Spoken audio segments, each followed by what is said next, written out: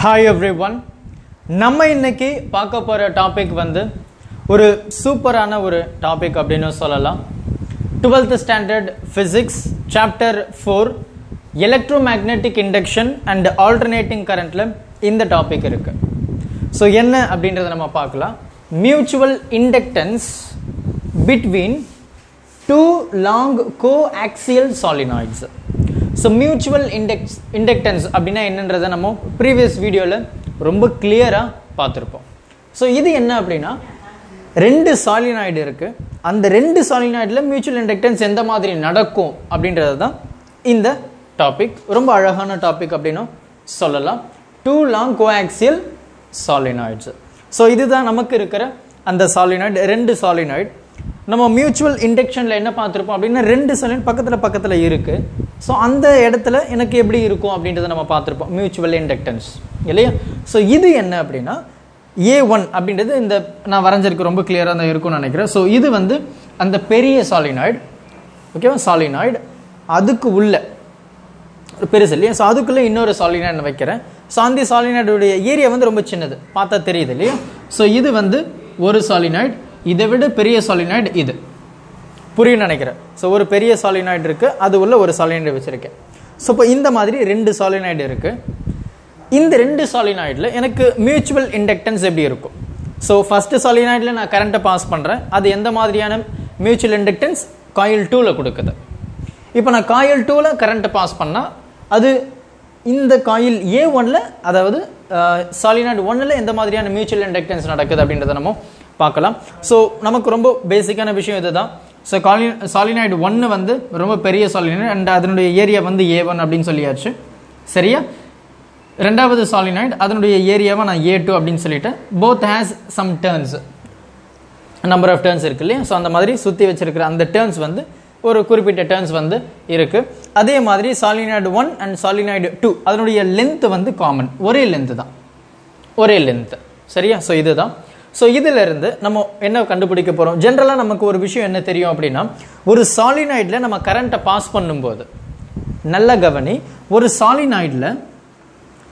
solenoidல நம்ம கரண்ட்டை பாஸ் பண்ணும்போது அந்த solenoid ப்ரொடியூஸ் பண்ணக்கூடிய மேக்னெட்டிக் ஃபீல்ட் அப்படின்றது நம்ம மியூ நாட் NI அப்படின்றத நம்ம தேர்ட் சாப்டர்லயே நம்ம இதை பார்த்துருப்போம் இல்லையா. ஸோ அந்த மாதிரியான பேசிக்கான விஷயங்களை தான் நம்ம இங்கே பார்க்க போகிறோம். இப்போ நான் என்ன பண்ண போகிறேன், இந்த ஃபர்ஸ்ட் solenoid, அதாவது பெரிய ஏரியா இருக்கு இல்லையா. ஸோ இந்த solenoid தான் 1, இட் ஹேஸ் N1 டர்ன்ஸ். அப்போ இந்த ஃபர்ஸ்ட் solenoidல நான் கரண்ட்டை பாஸ் பண்ணும்போது ரொம்ப கிளியராக தெரியும், இந்த solenoid சுற்றி மேக்னெட்டிக் ஃபீல்டு வந்து ப்ரொடியூஸ் ஆகும். அந்த மேக்னெட்டிக் ஃபீல்டு நான் என்ன சொல்கிறேன், B1 which is equal to mu naught N1 I1, சரியா. ஸோ மேக்னெட்டிக் ஃபீல்டு ஃபர்ஸ்ட், இந்த ஃபர்ஸ்ட் காயிலில் ப்ரொடியூஸ் ஆகக்கூடிய மேக்னெட்டிக் ஃபீல்டு B1, அதனுடைய பெர்மிபிலிட்டி உங்களுக்கு தெரியும், அண்ட் N1 தெரியும் இல்லையா, number of turns, and I1 அப்படின்றது என்ன அப்படின்னா அந்த ஃபர்ஸ்ட் காயிலில் போகக்கூடிய கரண்ட் I1. ஸோ டிஃபரன்ஷியேட் பண்ணுறதுக்கு 1 அப்படின்னா எழுதியிருக்கேன். ஸோ இப்போ ஃபர்ஸ்ட் solenoidல நான் கரண்ட்டை பாஸ் பண்ணிட்டேன் அண்ட் அந்த solenoidல ப்ரொடியூஸ் ஆகக்கூடிய மேக்னெட்டிக் ஃபீல்டு இதுதான், ஓகேவா, இது. ஸோ இப்போ நம்ம என்ன பண்ண போகிறோம், இந்த solenoid ப்ரொடியூஸ் ஆகக்கூடிய அந்த மேக்னெட்டிக் ஃபீல்டு வந்து இந்த A2 இந்த ஏரியாவில் அது லிங்க் ஆகுது. ஏன்னா நம்ம மியூச்சுவல் இண்டக்டன்ஸ் தான் பார்க்குறோம் இல்லையா. ஸோ அப்போ என்ன ஆகுது, இந்த ஃபர்ஸ்ட் solenoid எடுக்கும்போது இந்த solenoid சுற்றி நமக்கு மேக்னெட்டிக் ஃபீல்டு வந்து ப்ரொடியூஸ் ஆகும். ஜென்ரலாக எனக்கு பேசிக்கான ஒரு சின்ன டயக்ராம் நான் இங்கே வரைகிறேன், சரியா. ஸோ இந்த மாதிரி நமக்கு solenoid இருக்கும்போது நான் கரண்ட்டை பாஸ் பண்ணேன் அப்படின்னா இது சுற்றி எனக்கு மேக்னெட்டிக் ஃபீல்டு வந்து ப்ரொடியூஸ் ஆகும் இல்லையா. ஸோ அந்த மாதிரியான விஷயங்கள் தான். ஸோ என்ன ஆகும், இந்த solenoidக்கு உள்ளே பார்த்தீங்கன்னா நமக்கு யூனிஃபார்ம் மேக்னெட்டிக் ஃபீல்டு வந்து இருக்கும். அதுக்கப்புறம் வெளியே எப்படி இருக்கும் இல்லையா. அப்போ inside the solenoid, first solenoid எனக்கு யூனிஃபார்ம் மேக்னெட்டிக் ஃபீல்டு இருக்கு. ஸோ அதனால நான் என்ன பண்ண போறேன், இன்சைடு மட்டும் நான் கன்சிடர் பண்ணேன் அப்படின்னா இன்சைட்ல இருக்கக்கூடிய ஏரியா என்ன, A2, இந்த ரெண்டாவது solenoid, ஏன்னா மியூச்சுவல் இண்டக்டன்ஸ் இல்லையா. ஸோ இந்த solenoidனால இந்த ரெண்டாவது solenoidக்கு ப்ரொடியூஸ் பண்ணக்கூடிய அந்த மியூச்சுவல் இண்டக்டன்ஸ். ஸோ அப்போ இந்த A2, அப்போ இதில் ப்ரொடியூஸ் ஆகக்கூடிய எல்லா மேக்னெட்டிக் ஃபீல்டும் இந்த A2ல லிங்க் ஆகுது. மேக்னெட்டிக் ஃப்ளக்ஸ் அப்படின்னு நம்ம சொல்லுவோம். அப்போ அந்த மேக்னெட்டிக் ஃப்ளக்ஸை நம்ம படிச்சிருப்போம். Magnetic flux, so general form நான் இங்கே எழுதுகிறேன். So magnetic flux which is equal to நம்ம படிச்சிருப்போம் இல்லையா? So integral B DA dot product of two vectors நம்ம படிச்சிருப்போம் இல்லையா? ஸோ அதே கான்செப்டை தான் நம்ம இங்கே இன்ட்ரோடியூஸ் பண்ண போகிறோம். ஸோ இப்போ மேக்னெட்டிக் ஃப்ளக்ஸ் ரைட்டா? ஸோ இன் டூ சரியா? ஸோ இதில் ப்ரொடியூஸ் ஆகக்கூடிய அந்த மேக்னெட்டிக் ஃப்ளக்ஸ், அப்போ இந்த மேக்னெட்டிக் ஃப்ளக்ஸை நான் என்ன சொல்ல போகிறேன் அப்படின்னா 5 ஓகேவா? ஸோ 2 1. ஸோ ரெண்டாவது காயிலில் ப்ரொடியூஸ் பண்ணக்கூடிய அந்த மேக்னெட்டிக், அதாவது இந்த மேக்னெட்டிக் ஃப்ளக்ஸ் ஃபஸ்ட்டு காயிலில் ப்ரொடியூஸ் ஆகக்கூடிய மேக்னெட்டிக் ஃப்ளக்ஸஸ் ரெண்டாவதில் லிங்க் ஆகுது. ஸோ அதனால் 2 யாருனால? சாலினாய்டு 1னால சரியா? ஸோ சாலினாய்டு 2ல் மேக்னெட்டிக் ஃப்ளக்ஸ் லிங்க் ஆகுது. அது யார் ப்ரொடியூஸ் பண்ணுற? சாலினாய்டு 1. அதுதான் 2 1. So which is equal to அதே இன்டெக்ரல் அண்ட் இது நான் என்ன அப்படின்னு தான் நான் சொல்கிறேன். ஸோ அது அப்படியே இருக்கட்டும். அண்ட் நமக்கு தெரிஞ்ச அந்த மேக்னெட்டிக் ஃப்ளக்ஸுடைய ஃபார்முலா பி டிஏ இல்லையா? ஸோ இதை நம்ம டாட் ப்ராடக்ட் ஆஃப் டூ வெக்டர்ஸை நம்ம என்ன எழுதுவோம்? பி இல்லையா? So B DA cos theta, dot product of two vectors cos theta. ஆமாவா? ஸோ இதில் என்ன நம்ம எந்த ஏரியா எடுக்க போகிறோம் அப்படின்னா A2. ஏன் A2? ஏன்னா எனக்கு A1ல் ப்ரொடியூஸ் பண்ணக்கூடிய அந்த magnetic field out side the solenoid யூனிஃபார்மாக கிடையாது. அதனால் இன்சைட் த சாலினாய்டு நம்ம சூஸ் பண்ணும்போது அது A2ல் தான் இண்டக்ஷன் ஆகுது. ஸோ அதனால் ஏரியா 2. அப்போது எனக்கு மேக்னெட்டிக் ஃபீல்டு வந்து யூனிஃபார்ம் இப்படி போகுது. இந்த சாலினாய்டுக்குள்ளே எனக்கு மேக்னெட்டிக் ஃபீல்டு வந்து இப்படி போகுது ரைட்டா? ஸோ இப்படி போகும்போது இந்த மேக்னெட்டிக் ஃபீல்டுக்கும் இந்த ஏரியா வெக்டார் உங்களுக்கு தெரியும், ஏரியா வெக்டாருக்கும் ப்ரொடியூஸ் ஆகக்கூடிய ஆங்கிள் என்ன? இந்த சைடு தான் ரைட்டா? ஸோ அப்போ இந்த மேக்னெட்டிக் ஃபீல்டு ப்ளஸ் அந்த யூனிஃபார்ம் மேக்னெட்டிக் ஃபீல்டு ப்ளஸ் இந்த ஏரியா 2ல் ப்ரொடியூஸ் பண்ணக்கூடிய அந்த ஏரியா வெக்டரும் சேம் பேரலல் அப்படின்னு சொல்லும்போது இதில் ப்ரொடியூஸ் ஆகக்கூடிய ஆங்கிள் என்ன? 0. அப்போது காசை நம்ம 0 அப்படின்னு சொன்னோம் அப்படின்னா இது வந்து 1ஆக மாறிடும். So we will have B and area வந்து A2. அப்போது இது என்ன மேக்னெட்டிக் ஃபீல்டு? 1 இல்லையா? ஸோ 1ல் ப்ரொடியூஸ் ஆகக்கூடிய அந்த மேக்னெட்டிக் ஃபீல்டு தானே இது மேக்னெட்டிக் ஃபீல்டு. அப்போ இதை எப்படி எழுதலாம்? B1 A2 முடிஞ்சது சரியா? அப்போது இந்த B1 அப்படின்றது என்னது? நமக்கு தெரியுமே, இது அந்த ஃபஸ்ட்டு சாலினாய்டு ப்ரொடியூஸ் பண்ணக்கூடிய அந்த மேக்னெட்டிக் ஃபீல்டு. அப்போ இதை நம்ம எப்படி எழுதலாம்? 5 2 1 which is equal to B1 நமக்கு இங்கே தெரியும் mu naught N1 I1 and இந்த ஏரியா 2. ஸோ இது வந்து ஒரு சிங்கிள் டர்னுக்கு ப்ரொடியூஸ் பண்ணக்கூடிய அந்த magnetic flux. Suppose it has n number of turns நமக்கு தெரியுமே, n நம்பர் ஆஃப் டர்ன்ஸ் அப்படின்னு சொல்லும்போது நம்ம டோட்டல் மேக்னெட்டிக் ஃப்ளக்ஸ் இன் சாலினாய்டு 2. அப்போது N2 5 2 1 which is equal to இங்கே அது N2 தான் ரைட்டா? ஸோ அந்த N2க்கு நமக்கு ஒரு வேல்யூ இருக்குது, நம்பர் ஆஃப் டர்ன்ஸ் நமக்கு தெரியும் இல்லையா? So N which is equal to small n L. So number of turns நம்ம செகண்ட் சாலினாய்டு பேசும்போது N2 எனக்கு இதுவும் வந்து எனக்கு 2ஆக மாறிடும் ரெண்டாவது சாலினாய்டு பேசுறதுனால. இது general form for number of turns சரியா?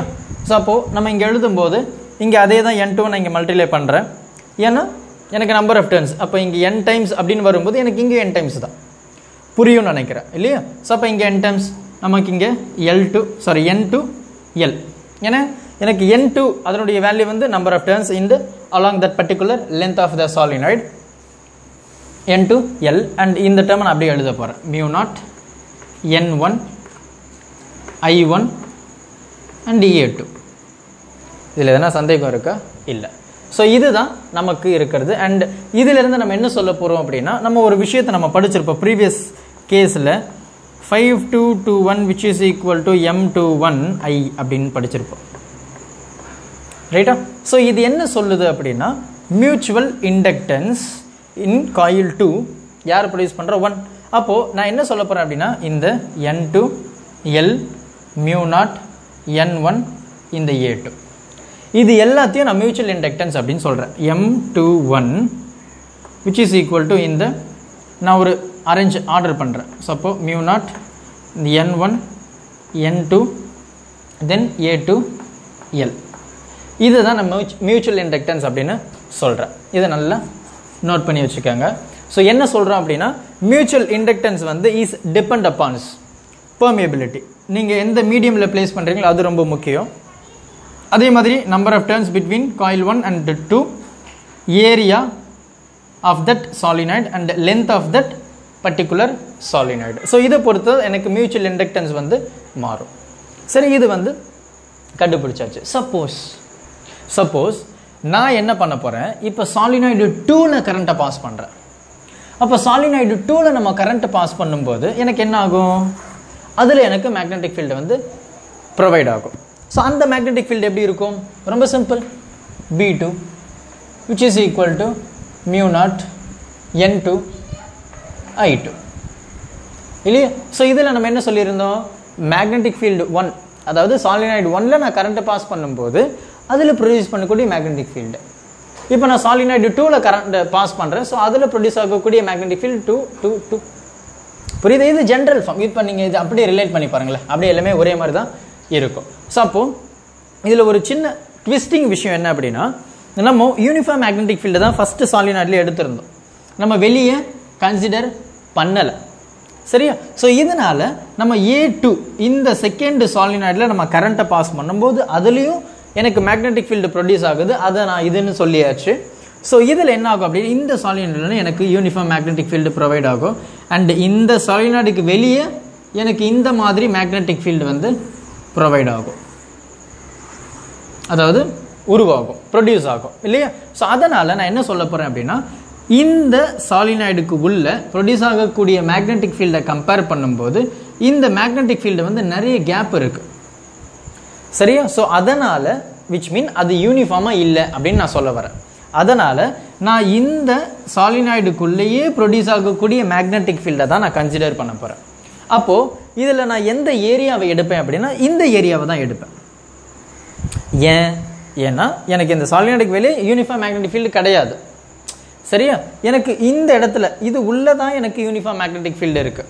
சாலினாய்டு 1 எடுக்கும்போது நம்ம உள்ளதான் நம்ம கன்சிடர் பண்ணோம், அதே தான் நம்ம இங்கே கன்சிடர் பண்ண போகிறோம் உள்ள. ஆனால் இதில் இருக்கக்கூடிய என்ன ஏரியான்னு பார்த்தீங்கன்னா A2 தான். இந்த A1ல் இருக்கக்கூடிய ஏரியா A2, ஆனால் A2ல் இருக்கக்கூடிய ஏரியா ஒன்றுமே கிடையாது, A2 தான். ஸோ அதனால் நான் A1க்கு பதிலாக A2வை தான் கன்சிடர் பண்ண போகிறேன். ஸோ அப்போ இதில் எனக்கு மேக்னெட்டிக் ஃப்ளக்ஸ் அப்படின்னு எடுக்கும்போது ரைட்டா. ஸோ மேக்னெட்டிக் 1 கரெக்டா. ஸோ 1 2, அப்போ எனக்கு 1 இது யார் ப்ரொடியூஸ் பண்ணுறா, இவர். அப்போ 1 2 விச் இஸ் ஈக்குவல் டு இதே டேர்ம் தான், எந்த சேஞ்சுமே கிடையாது. ஸோ மேக்னெட்டிக் ஃபீல்டு 2 எந்த ஏரியா A2, புரியுதா. ஸோ இதே ஃபார்ம் தான், ஓகேவா. ஸோ A2 வந்தது அப்படின்றத நான் சொல்லிட்டேன் உங்களுக்கு. இப்போ B2 அப்படின்றது நமக்கு தெரியும், mu naught N2 I2 and இந்த A2 ஃபார் ஈச் டர்ன். இதுதான் மேக்னெட்டிக் ஃப்ளக்ஸ். இப்போ எனக்கு நம்பர் ஆஃப் டர்ன்ஸ் அப்படின்னு சொல்லும்போது அதே தான், நம்பர் ஆஃப் டர்ன்ஸ் கரெக்டா. ஸோ யார் N1,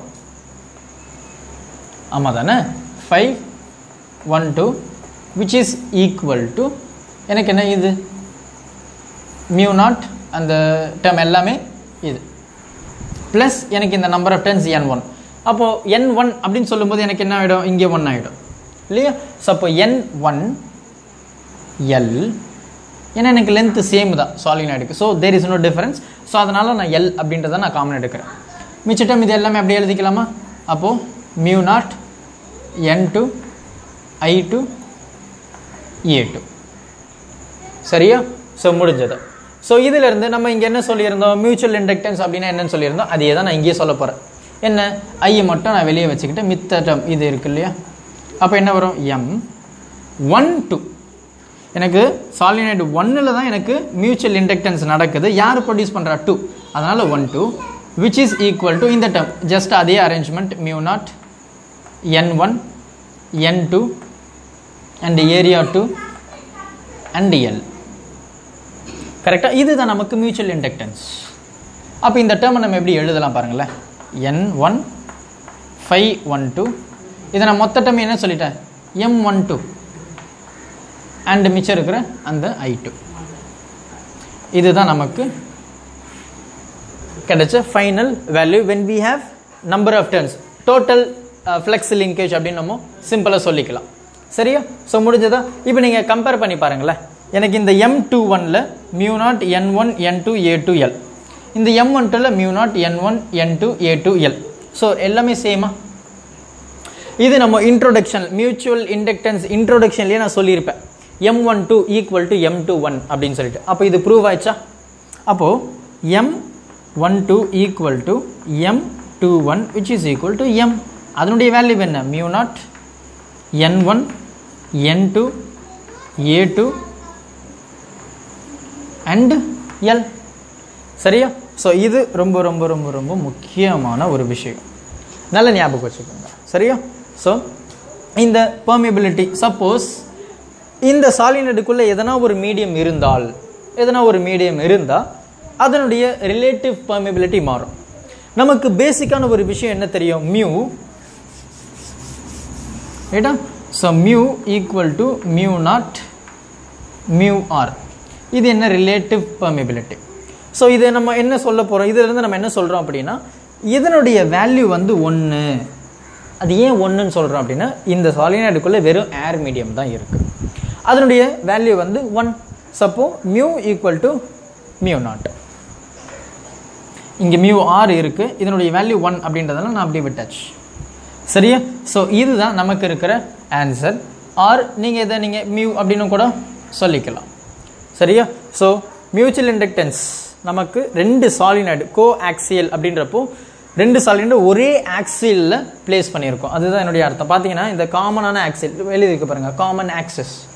இந்த சாலினாய்டு A1க்கு அந்த ஏரியாவுக்கும் A2க்கும் இருக்கிற காமனான ஒரு ஆக்சிஸ், அதான் கோஆக்சியல் சாலினாய்ட்ஸ். ஸோ பொறுமையா பாருங்க, நான் ஏன் இப்படி பிரிச்சு எழுதிருக்கேன் அப்படின்னா உங்களுக்கு அப்படியே கம்பேர் பண்ணலாம். பாருங்களேன், இது அப்படியே மேக்னெட்டிக் ஃபீல்ட் அண்ட் இதனுடைய மேக்னெட்டிக் ஃப்ளக்ஸ், ரைட்? ஸோ இதனுடைய இந்த concept number of turns, total flux linkage, இதனுடைய இண்டக்டன்ஸ் எல்லாமே செப்பரேட்டா பக்கத்தில் எழுதியிருக்கனால யூ கேன் ரிலேட் ஈஸிலி. சரியா? ஸோ பொறுமையா பாருங்க. டவுட்ஸ் எதனா இருந்தது அப்படின்னா கமெண்ட் பண்ணுங்க, உங்க ஃப்ரெண்ட்ஸுக்கும் அப்படியே ஷேர் பண்ணிடுங்க. Thank you. Help others with a smile.